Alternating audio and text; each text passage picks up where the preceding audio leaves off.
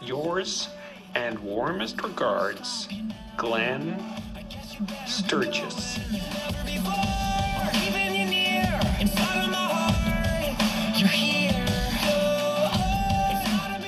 Hi, Amy. Thanks for looking out for me all these years.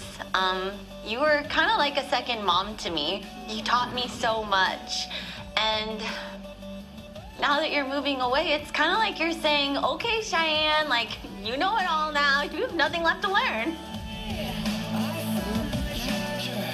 You know, for me, this has always just been a job. You know, a job I hated. What?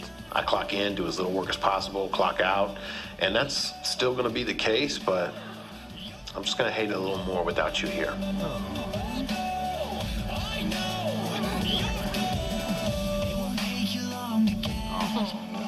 Amy, I don't, it doesn't ring a bell. There's an Amy that works here, Cloud9. Just kidding. Dumb joke. Anyway, congrats. You're awesome. You're the best thing that ever happened to me. I love you. Blah, blah, blah, blah, blah. I don't really need to say goodbye, so I will just say, see you in California. Can't wait. Aw. Okay, my turn. Shh, guys, best part. Amy, you've done so much for me. You gave me this job. You've helped me through some hard times. And if it weren't for you, I never would have met my boyfriend. Right? Because even though I said, stop, I'm not gonna date your brother, even when it became a clear HR violation, you just kept pushing. And Amy, you were right.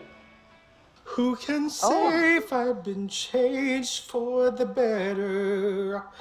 Because I knew you. Because I knew you. Because I knew you. I have been changed for good. That'll do, pig. Excuse me?